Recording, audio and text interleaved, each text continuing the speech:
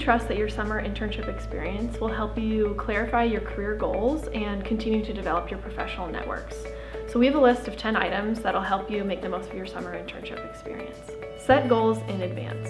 At the start of your internship, set up 3 or 5 objectives that you'd like to see yourself accomplish by the end of your internship experience. You'll want to set up some smaller goals to see how you can get those accomplished throughout your time doing that work. You have to think what skills or knowledge that you want to develop by the time that you finish, and check in on those goals as you progress through your summer internship so that you can make sure that by the end of your summer, you've accomplished the things you set out to. Schedule a preliminary meeting with your supervisor. Meeting with your supervisor one of the first days you're on the job is critical to getting started on the right foot. Even if your supervisor doesn't initiate that meeting, it's okay for you to reach out to get that conversation started. This will be a good time for you to share your expectations and hear their expectations of you related to the work that they anticipate you doing, how your supervisory relationship might look over the course of the summer. Having this conversation early will reduce the chance that there might be miscommunications as the summer goes on. Be proactive in making the most of your summer. Your professional development and your experience on your internship are ultimately your responsibility, and it's your responsibility to advocate for yourself. If your projects aren't up to your skill level, it's important that you initiate a conversation with your supervisor and ask to see if there are other projects that might be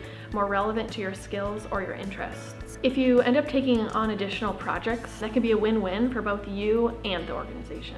Network, network, network. Some internships may have you rotate between departments or supervisors, but if yours doesn't, don't let that stop you from meeting people. You can still reach out to other staff members on the teams you might be working with or on those beyond your scope of work. You should feel free to attend social events and network throughout the organization. Talk with your supervisor about which individuals at the organization or at related organizations might be smartest and most strategic for you to meet while you're at your internship. Your summer internship experience can be an influential time for you to develop and cultivate more of your network. So it's in your best interest to maintain a list of contacts, check LinkedIn to see what alums from the Ford School might be in your area, and continue to develop that list from the start to the end of your internship experience.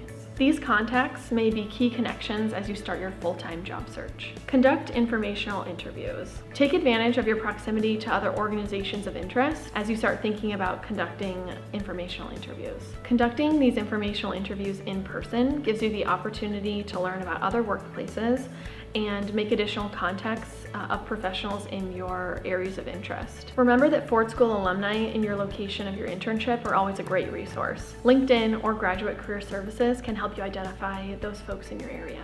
Update your resume. Capitalize on the opportunity to get your employer's perspective on your resume. This allows you to get a hiring manager's perspective as you prepare for your full-time job search. Be sure to ask if you're highlighting your summer experience in an effective way and in a way that showcases the skills and strengths that you're utilizing and developing through the work in their organization. Remember that past performance is the best predictor of future performance. Keep in mind that for most employers, the most effective recruiting strategy is to hire the interns that have already demonstrated their skills on the job. The quality of your work in large and small tasks, as well as your attitude and your approach to your work, is being observed by your supervisors, your colleagues, and other folks in your organization. Whether you want to ultimately work for your intern employer for the long term or not, the recommendation from your most recent employer is often a key component in most reference checks. Explore the local area. Get to know the area that you're residing in for the summer. Could you see yourself living there after you graduate? There's way more to work-life balance than just work. Be sure to enjoy the social and cultural events the area has to offer. Keep Graduate Career Services in the loop.